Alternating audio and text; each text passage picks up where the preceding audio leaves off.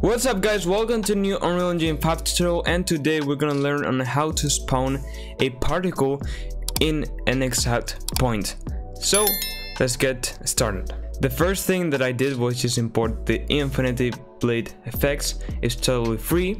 I mean, you can get it from the Epic Games Marketplace, but of course you can use even your particles or whatever, but I'm just gonna use this one because it's gonna be easier. So in my case, I'm gonna use the impact, and I'm gonna use the P skill leap fire crushing. It's very noticeable.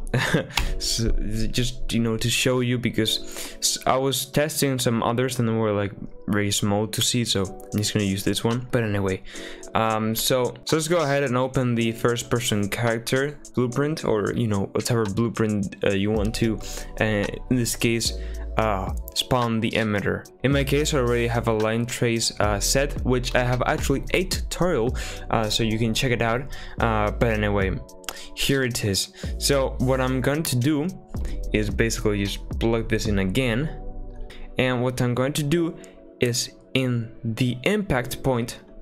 You can also do it in the location, but I prefer to do it in the impact point, and it's spawn emitter at location. Okay, and then this is gonna be true. So basically, I mean, if you don't have a line trace or whatever, you can just use this and plug the location into the point where you want. In my case, I'm gonna use a line trace, so the rotation, you can set it the rotation 2. In my case, I'm gonna leave it like that, and then a scale. It was too big, I think, so I'm just gonna size it by half.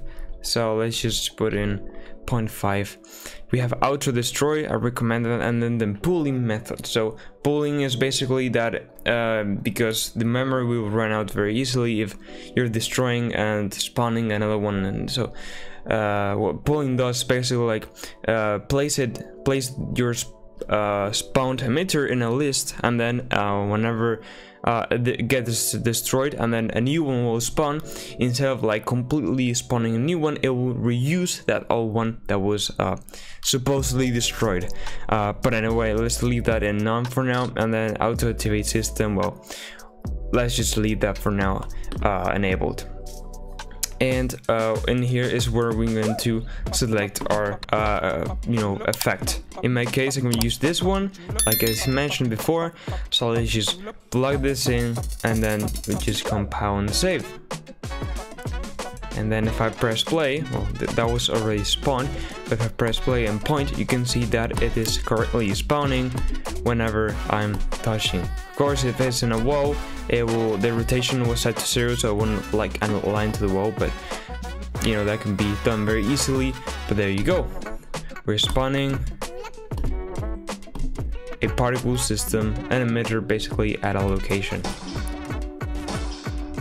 So that's it guys. If you enjoyed the video, please like and subscribe, and comment what other Unreal Engine 5 tutorials you want to see. And with all that said, bye bye.